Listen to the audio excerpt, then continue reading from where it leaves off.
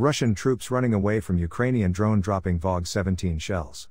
In the presented video frames, we can see Russian troops stationed in a deserted area. It looks like this group of soldiers have been abandoned in this area during their disorganized retreat. They seem to be unaware of the Ukrainian drone flying above their heads. The drone slowly adjusts their aim, targeting the Russian troops, and drops the first shell. It lands just 2 meters away from the Russian troops, as the impact and the fragments damage the most of them, and the Russian troops try to escape their previous location, getting out of the cover.